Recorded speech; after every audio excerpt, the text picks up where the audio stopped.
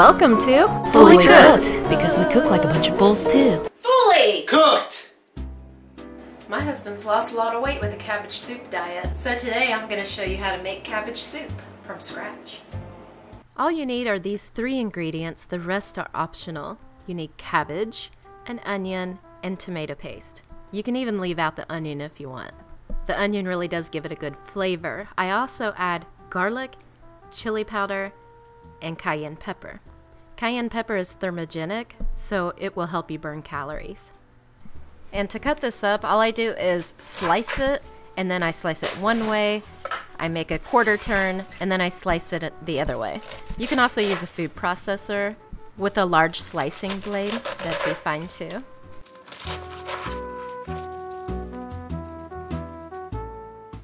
I'm using a standard Dutch oven, just going to pretty much completely fill this with cabbage. I'm not an expert with a knife, but this is how I like to cut my onions. I cut them in half, then I cut them in half again. I do a quarter turn, and I slice them. I'll make another quarter turn, and then I'll slice them again.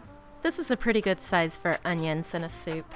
You can also use a food processor to cut them. To speed up the boiling process and to save electricity, I use a kettle. I add to my pan a half a cup of tomato paste. This does not have sugar in it, it's one ingredient. I add 1 teaspoon of the crushed garlic, a teaspoon of the chili powder, and just a little bit of cayenne pepper, just a little bit. Additional seasonings are salt and pepper, and I suggest you load it up. We use pink Himalayan salt.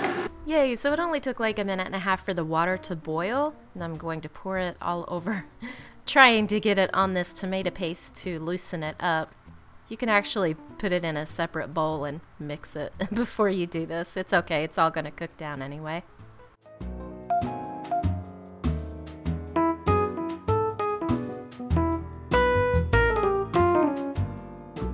Put it on the stove on high, mix all the ingredients really well, and just let it sit.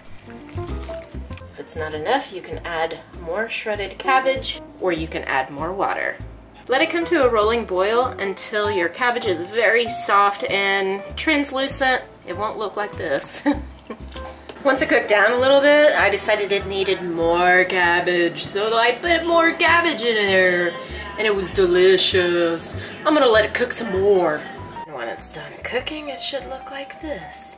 See, the cabbage is pretty translucent. It'll be softened up.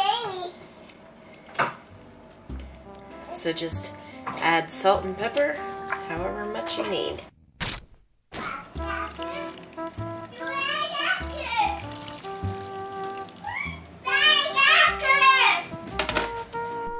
Hey guys, thanks for watching. Please subscribe, thumbs up, comment on this video. Let me know you are here. If you have any suggestions on what you'd like to see next, leave them in the comments below. See you later. Have a great day.